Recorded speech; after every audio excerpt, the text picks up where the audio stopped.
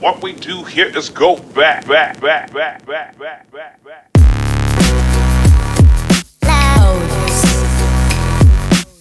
What's happening, Wolfpack and cool kids? It's your boy, CjSoCool, and I'm back again with another video, guys. This time, I'm bringing you a story time. This is a story time about when I was in the military, all right, guys? Which is kind of obvious, okay? These three people right here, they were over this whole division. That's crazy, right? 3 people had to control a division of 88 people. We were all recruits, so I can't call us sailors because at the time we hadn't become sailors. But we definitely did by the end of that 2-month course, what they like to call boot camp. But guys, you see me right there holding the E for excellence. I'm sorry guys, I'm just over here in my feelings right now. Like, this is so crazy just looking at this picture and talking to you guys about it. But let's just jump onto the story time. Something else, guys, very important to me when I was in the military. This is the Sailor's Creed. I had to learn this and recite this every single day with my division. So it used to sound really crunk in there with 88 people screaming the Sailor's Creed. Haven't said it in a long time, guys, but it's there for you to see it. If you want to recite it at home, feel free to do so, man. And this right here is just a picture which many of you have already saw because I had one of them downstairs in my office. Yeah, that's me, basically my graduation picture, if that's what you would like to call it, from the Navy. Without further ado, guys, I bring to you my military story time. We start the story out first when I was in high school, okay? Let's say senior year. So it's 2006 headed towards 2007. And I'm at school just chilling on lunch hour break like every other kid would be. You know, you go outside on lunch hour, you just chill with your friends. But I was on the wing where you can see cars pulling up and around. I wasn't in the back shooting hoops or nothing lame like that. Not even to call it lame, but at the time, you know, I wasn't at school trying to get dirty and sweaty. You know, I was on my fresh stuff. But this ain't about that. Anyway, like I said, I was in high school. It was a summer day, and I remember it just like it was yesterday. This recruiter, he pulls up to my school in an Escalade. It's like a 2005 Escalade, and like I said, it's 2006 at the time. He pulls up in a brand new Escalade on like some 24-inch rims, and I'm just looking at it like, oh my God, that is what I want for myself in the future. Everybody on the whole school campus was looking at his car like, whoa, you know, he pulled up stunting. We just in high school, so we don't got nothing. But at the time, I would have done anything just to have a car like that because that's just how I was, you know. I didn't really think too big at the time. All I wanted was a nice flashy car and a nice outfit with some clean J's. That's all I wanted. I ain't want much, man. But you know, what happened after that moment, after he pulled up, I low-key made a decision in my own mind to walk up to this man and ask him what he did for a living because I was interested, right? I already had this in my mind. But when he gets out the car, he's dressed in all white, got the sailor hat on and got his uniform on, all his medals and ribbons on. And I'm like, whoa, what the, like, this dude in the military? Are you kidding me? I thought he was a drug dealer or something, you know? But yeah, sure enough, he was in the military. And as I'm headed on my way to him, he's walking in my direction as well. And we just instantly link. I'm like, hey, what's going on? I'm Cordero. And he's like, hey, I'm such and such, petty officer, blah, blah, blah, whatever. So this petty officer, he told me like, yeah, I can tell that you're obviously interested in my car and this lifestyle. He was like, but you know, this comes with a price. Like, this ain't no job, you know what I'm saying? This is a lifestyle. And he was trying to explain to me how deeply, seriously I should be trying to take this. You know, I shouldn't be just coming up to him like, hey, if it pays, I'm with it. It should be more, you know what I'm saying? I should have more reason to try to join the military, basically is what he was trying to tell me. But at the time I was in high school and all I can remember was I lived with my great-grandmother and my grandmother. They didn't have good credit. They didn't have a good job. They weren't rich. You know, they didn't have rims on their car. They couldn't provide me these types of luxuries. So I just wanted to do what I needed to do to get there. And forget what he was talking about or anybody else who was trying to deter me from going to the military. Because like I said, I already had made up in my mind that I was going to do exactly what he was doing to get what he had. Now, what happened after that was he informed me that I needed to take some type of test. It was called the ASVAB test. It was like a 3-hour test. Now, I hated tests, bro. There's not a bone in my body that I can say loves tests. Like, do you love tests? Exactly. I knew you didn't. I didn't even have to ask you that because I already knew the answer. Just had a quick conversation with myself. That was weird. But anyway, guys, he told me I had to take this 3-hour test.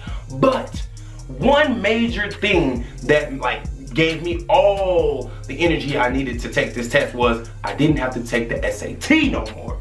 So it was like, either you gotta take the SAT or you take the ASVAB. But either way, you gotta take a test. So I'm like, okay, you know what, I'm gonna skip the SAT, I'm gonna do the ASVAB, and I'm gonna do damn good on it too, because I wasn't no dummy.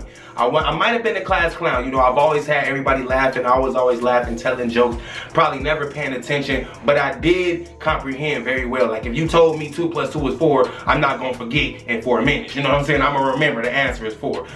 Anyway, I passed the ASVAB test, like not with flying colors. I'm not gonna sit here and say I got a 99, because I didn't. But I did get like an 82, something like that. It was good. An 82 is really, really good, because you only need like a 52 to get accepted into the Navy, and like a 40 to get accepted into the Army. You needed a 70 to go to like the Air Force. It's crazy. Like you need to score high to get selected to these specific branches or whatever. But I wanted the Navy. I didn't want to go to the Air Force because I had never seen anybody from the Air Force. And like I said, I didn't go to the military, and I'm just keeping it 1,000 with y'all. In 2006, when I signed up and took that test and graduated in 2007 and went to boot camp, it was not because I wanted to serve my country. That is just me being honest. But that's no disrespect to anyone, you know?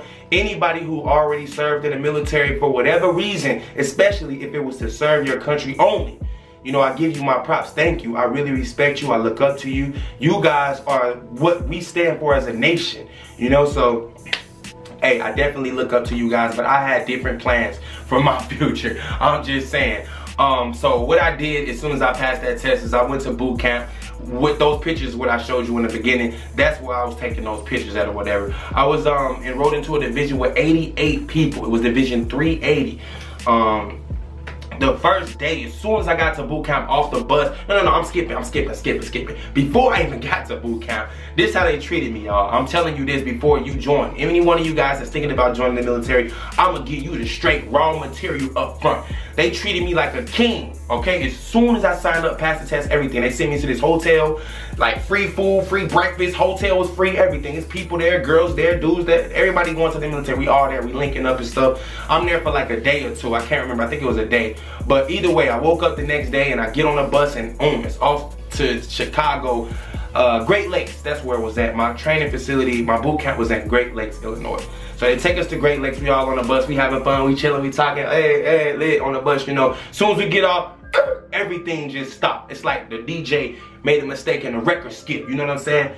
Dude, they were yelling at us, spitting on us, and just like basically pushing us around. And I'm like, oh, what the fuck? This shit crazy, B. So they pack us all up in this big room, and it's already other people in there. So my division had 88 people in there. So let's just put it like this. It was 10 other divisions in there. Do the math. It was about 800 some people in a room, and we all just standing there, and they like, stand tight, don't move, don't talk, don't do nothing, just stand tight. We all standing tight. We don't even know what stand tight mean, but basically stand tight mean don't freaking move, right? So we standing there. And before I know it, 2 days later, I'm still standing there. And me, I don't know about you, I need like chapstick, Carmex, you know what I'm saying? Some type of solution for my lips. I always do, man. I always keep it in my pocket. But there, they stripped us for all our stuff. Our clothes, our shoes, our socks, our drawers, everything we had in our pockets, they took it and it was replaced with white tighty-whitey drawers, navy white socks, navy sweatpants, navy sweatshirt, and an all-white t-shirt with your name stamped on it. That's all they gave us. They took all my swag and gave me their swag. And they forgot to give me Carmex. So I was literally in that room thinking I was gonna die. I'm like, is this the end? Is this the end of my life? My lips all bleeding and stuff, all chapped up, but it was their way of kind of breaking us, you know? You can't go into the military thinking, oh, I get it my way, or I'm gonna get my Carmex when I need it, or, you know what I'm saying? Because if you out there at war, ain't no Carmex. So I guess that's what they was trying to teach me in the beginning. But after that, we were end up getting assigned to a division. Like I said, it was 88 of us. So they put us in our room where all these bunk beds in there. It's crazy. We got these 2 petty officers and this chief. The chief was the lady, and then the 2 petty officers were our other like leaders or whatever. They was always yelling at us, snapping on us, making us do push-ups and stuff. And it was always, and I repeat, always musty in my boot camp. Like, all of us working out, you know, 88 dudes, testosterone everywhere, sweat everywhere. It was musty. Trust me, you didn't want to be in there. We used to have to take showers together. Like, these were all the uncomfortable things I had to go through in the military, because me personally, I never played no sports in high school ever. So I'm not, or wasn't used to showering with other dudes and, you know what I'm saying, getting that comfortable. Not that I got something to hide, or, oh my, I ain't one of them dudes, you know what I'm saying, but it's just to a point, you know, it's like, what the heck is really going on? But that wasn't the highlight of boot camp, so let's just skip fast forward and pass all that. A couple of things that I can actually say good about boot camp, things that I remember and I probably won't ever forget. One, they chose me to be what they like to call A-Rock. They have an R-Pop and an A-Rock, a president and a vice president. I was the vice president. The president was just this other guy. He was Caucasian. He was a cool dude, but he didn't really have any cool traits. I mean, I didn't understand why he was the #1 leader and it wasn't me. Not saying that, you know, I think I deserve everything, but hey, first of all, you should always think you deserve everything, but I was really that dude, and I'm still that same dude. I've never changed, guys. I've always been that guy that wanted all the attention and could handle all the attention. I'm not gonna freeze up, choke up, you know what I'm saying? That ain't me. Anyway, my position was I had to lead the whole, I mean, like all of us, the whole division in cadence as we marched every single day. That was my job. I had to make sure we looked good when we marched. His job was just to hold the sword and just walk in the front. He too had to listen to my command. So if it wasn't me leading us, even him, he couldn't move. So it was kind of crazy that they even named him #1 position. But we ain't even gonna talk about all that, man, because we ain't gonna talk about all that. Anyway, I think that it was one of the coolest parts about the military for me, because I got to lead, you know what I'm saying? I got to lead in a position where my chest was held high, my head was up high, and I was always smiling, you know, because this is like, I was the man of all men, you know? It wasn't something like, I really can't think of nothing to compare it to right now, but you guys should get what I'm saying. It was really, it was a good experience or whatever. But for some of you that don't know what leading the division in cadence even means, or what marching means, I'll give you an example of what I did on a daily. We woke up, we took showers, we shaved, we took a shit or whatever, excuse my language, and then we got in line and we walked outside. And this was my job. This is when my job started, I should say. This is when I would say something like, division, attention. Everybody's at attention now, you know? We're all just standing there waiting. Next thing I would say, forward, march. Everybody starts marching on my cue. Now, 1 is, let's just say this, all odd numbers are left. All even numbers are right. So if I say 1, that means step with your left foot. If I say 2, that meant to step with your right foot. So I just used to sing cadences where I would only implement numbers 1 through 4. And I would just, you know, mix and match it up. Some days I would sound like this, some days I would sound like that, but it would always go like this. Division, attention, forward, march. 1, 2, 1, 2, a 4, 2, a 4, 1 and a 2 and a 4, 2 a 4, 2 a 4, 1. And I used to just do that or whatever, and no matter how I mixed it up, it would always lead them on the right, left, left. Like, it would never be that I would have them hitting the left foot 2 times. You know what I'm saying? I always kept the division intact. We looked great. Like, we won so many awards just off of my voice alone. Like, we used to walk through the whole, like, cause Great Lakes is so big and there's so many divisions going on at once.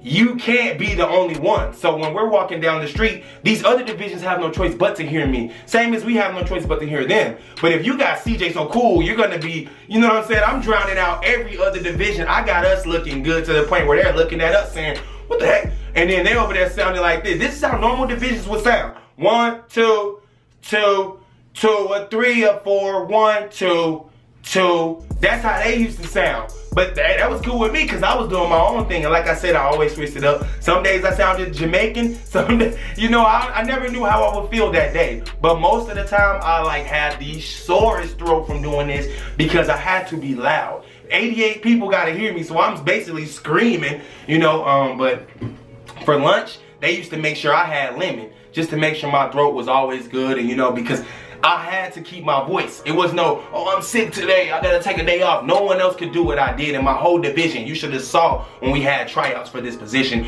Everybody was trying to sing. I was literally the only one who didn't want to audition. Because at the time, I was just trying to like, just fit in. I don't want to stand out. When I was in boot camp, at least, I didn't want to, because you don't want 87 dudes mad at you for being a teacher's pet, quote unquote, you know, and that's what I ended up being. I ended up being the person who the chiefs and the petty officers, they love. They never snapped really on me solely, or they never really, you know, tried to hurt my feelings in front of everybody, but that's what they did. So it's like, I really got to go through boot camp with a breeze. I got to pass every test. I was never up late at night, stressed out, you know, but it was a lot of people who went through those things. People that wanted to commit suicide, wanted to drop out, wanted to go see their moms. But I wasn't that guy. I was having too much fun in boot camp. I met a lot of friends, man, a lot of friends. And it was a really great experience. It started to change me, low key. While I was in boot camp, I began to change, because it went from me wanting to go to the Navy for money to me actually enjoying it. Like, what the heck? This is crazy. I just got straight out of high school. I didn't think that being basically put back in high school would be this fun, because boot camp is school. You got people telling you what to do, when to do it, when to eat, when to go to sleep. So it's worse than school. It's like jail, but I ended up enjoying it. And upon graduating, when I was graduating, guys, they had some people come in there and they was recruiting like the top of all the divisions. They wanted the best of the best. That's it. You had to be at least 6 foot tall. You had to be handsome or fine if you was a girl. You had to just have all these credentials, right? Your test scores had to be high because you had to be smart or whatever. But anyway, they ended up drafting me. I was so excited when my chief came to me and she said, yo, Brady, because I was Airman Brady.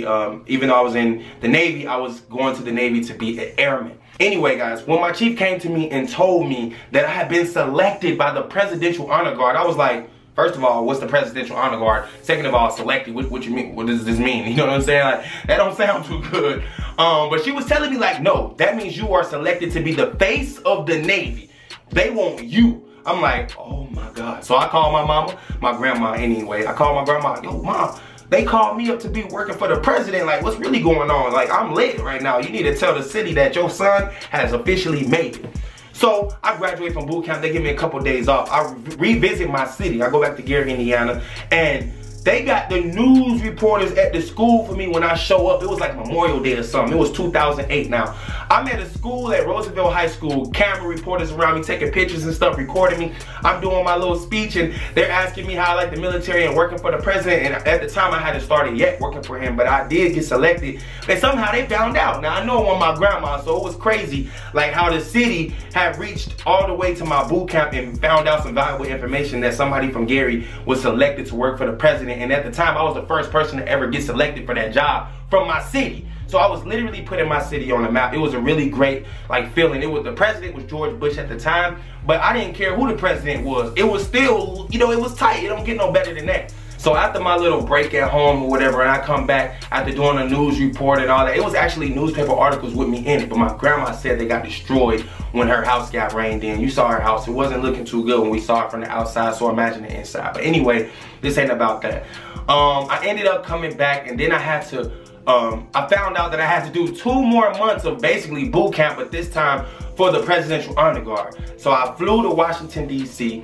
I was on Andrews Air Force Base, and boot camp went from bad to worse because the Presidential Honor Guard's boot camp is like literally only ranked under, and this is according to like, you can Google this, the Presidential Honor Guard training is only ranked under the Navy SEAL. So they are serious. They treat you like you finna go be in a war with the Navy SEAL or something. And all you really doing is holding flags, spinning guns, and casket bearing, holding caskets and stuff. Looking good, basically. But they basically tortured us. Okay? I was in there getting tortured, bro. The only thing good I could say about them was, unlike boot camp at Great Lakes, they gave us apartments. So we was in boot camp, but once we got off of boot camp, we was able to go to our apartment, and it was tight because we all stayed in the same complex. So we would be able to go down the hall to our friend's house, you know, and talk bad about our commanding officer or whatever. We used to do stuff like that. But man, once I finally graduated that boot camp, it was lit. Everything was lit. I joined the casket bearers team, and what that means is I joined the team of the biggest dudes in the Navy. I wanted to work out, get buff, and carry caskets for a living. That's what I ended up doing, guys, which is why I finally started working out, because all through high school I wasn't working out. I was skinny and fresh.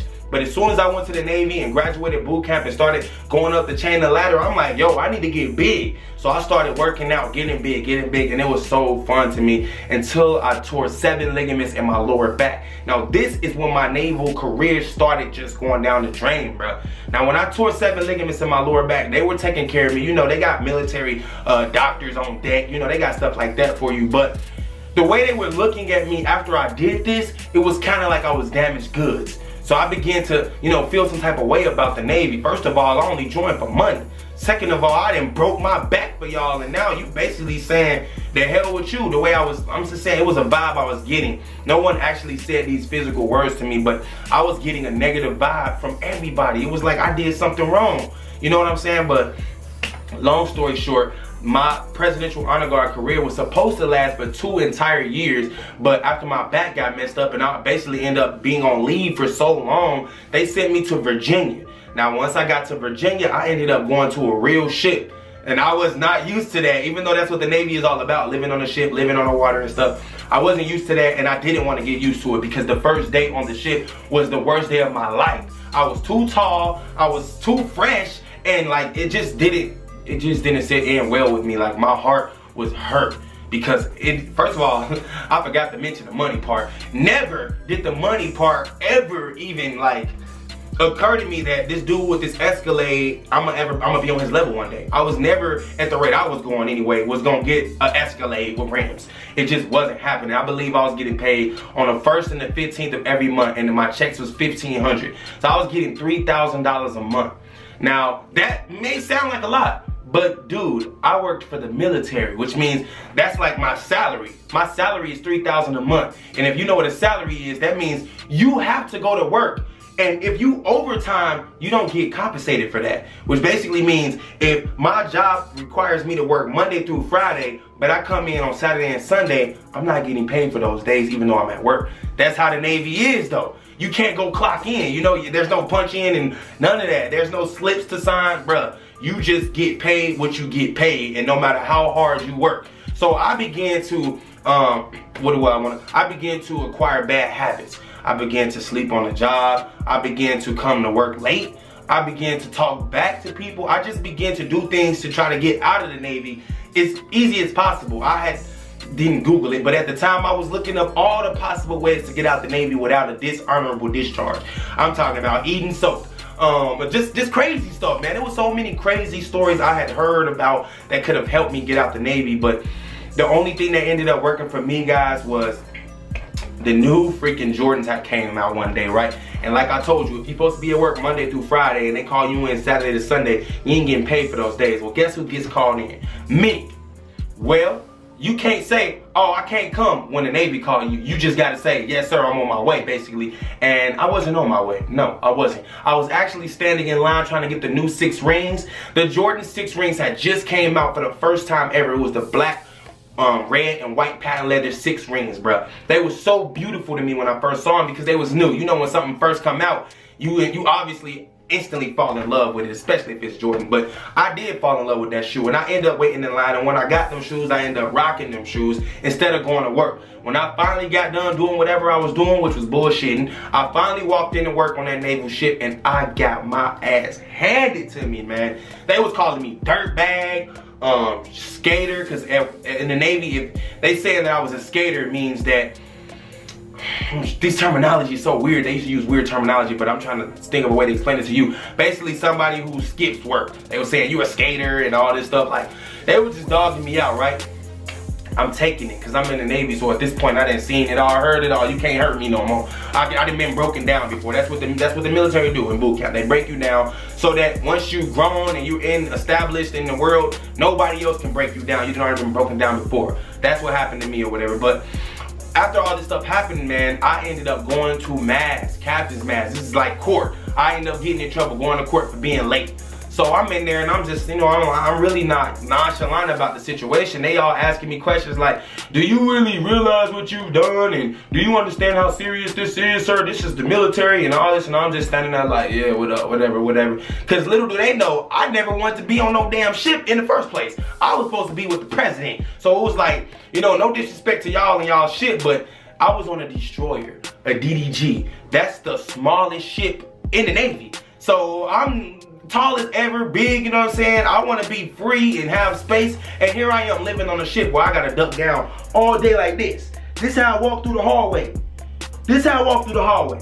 My bed, I had to share with however many other dudes just wanted to sleep in my bed at the time. If I was at work and come off work, somebody's already sleeping in my bed with their work clothes on and their boots on. So imagine not even being able to have a clean bed when you get off of work. This was the life I lived. Imagine trying to take a shower and it's a public shower so it smells like piss because they piss on the shower floors. Like these are the type of things that threw me off about the Navy, you know? My job part, that never really affected me. I can do my job. The Navy work is so easy, anybody can do it. The work will never, like, you will never feel overworked. But it's just the things that go on around you. It ain't even no racism stuff like that. It's just like the disrespect, you know what I'm saying? Everybody wants you to do their work type of stuff. And it's like, how do I know this ain't for you to do, but you telling me to do it? That's crazy. It just, other things, like, if it wasn't for those things, I probably would have still been in the military right now. But as you all know, I've had many jobs after the military. I've been in college, so I never got a dishonorable discharge. They gave me an honorable discharge, but they only did that because of what I did in my past. The Presidential Honor Guard, all the good stuff that had been written down on my file, they had to look at that. You know, they couldn't just dishonorable discharge me even though I was late for work. But long story short, I ended up getting the best part of the deal. I got what I wanted, which was out of the military, 1. And 2, I got an honorable discharge, which enabled me to continue to live my life. You know, because I know people who actually have dishonorable discharges. They can't even get a job at McDonald's. So it's just crazy, you know? So, but anyone that's in my comment section thinking about going to the military, if you even almost thinking about it, man, leave a comment so that I can know. And I will try my hardest to contact you through the comment section and let you know how I feel about the situation. But if you're not gonna comment and you just want my opinion right now here on video, I'm gonna tell you straight up, man. If there's any other thing in the world you can do that first. Okay, and then if you don't succeed at that, then try the military. But do not make the military your first option, okay? It is never gonna be your best option. Specifically, if you're looking for money, a way out, you know, a way out of the system, a way out of the hood, a way to help your family, the military ain't gonna give you them ducats. There's other solutions to that. But if you really just trying to serve your country and, you know, be that person, then the military is definitely for you. I will never hold you back. Serve your country. Do what you gotta do. Okay, because CJ already did it. You know, I served my country and I'm here today, you know, so I'm grateful for everything I've been through. I'm truly blessed over everything that I've been through, and I took my military bearing from the military. You know, I'm not a slouchy dude, or I'm not a nasty individual. I walk around with military bearing, you know what I'm saying? I keep a smile on my face. I make sure I'm positive all the time. I never bring anybody down, and I live my life as if I'm still serving my country. And I don't want anyone to have anything bad to say about me or my country. So that's just how I took it. That's what I took from the military. And I think that's one of the best things I could have took from the military, because that's lifelong. You know, that's for eternity. I will always have military bearing. But for my reasons on going, the money part, nah, I never got that from the military. But I do love the United States, and I love the military for what it stands for, and I hope they continue to support us and never turn on us. So with that being said, guys, this will conclude the story time. Hopefully you guys enjoyed it. One last thing, if you are still watching this video, you should comment right now. We want to hear why you used to eat dog food. Now that's probably a long comment, and you probably ain't gonna comment it, but I got something for you. I saved it for the last part of this video, guys. Yes, CjSoCool, me, I used to eat dog food, man. When I was a kid, my grandmother, she gave us a dog. We was all young. His name was Oscar. He was a Yorkshire Terrier. He was about this little. Real little dog, gold and silver hair. He was so beautiful, but he was loud. He barked at anybody who came close to us. He was a lovable dog that we all had, you know, him and our family, we loved him. But he used to eat kibbles and bits. Now, kibbles and bits advertised that on the bag, it was 100% vegetables and it was healthy, it was good for you, right? Now, me being a kid, you know, I think I know it all, so I'm like, yeah, I'm about to get this healthy stuff and I'm about to eat it, even though it's in the bag with the dog food, you know what I'm saying? But it's healthy because it says it is, it's got veggies in it. So yeah, 100% true. I ate some kibbles and bits and I found out the hard way that dog food and human food are nothing in common, bruh. Like the gritty taste that I had in my mouth must have lasted a week. You know, like when you eat sand on accident, that stuff is in dog food. I don't know what they put in dog food, but it's nasty and I did eat it. It was trifling as ever, guys. Make fun of me if you want to. I don't really care because I don't eat dog food anymore, but I definitely did have my experience with eating dog food and it was crazy. But hopefully you stayed to the end of this video to catch that. If you didn't, sorry for you, but if you did, much love to you. Until next time, peace. We know lemon soldiers. I thought I told you. We know lemon soldiers. I thought I told you. We know lemon soldiers. I thought I told you. We know lemon soldiers. I thought I told you. We know lemon soldiers. I thought I told you. We know lemon soldiers. I thought I told you. Let's get ready to run.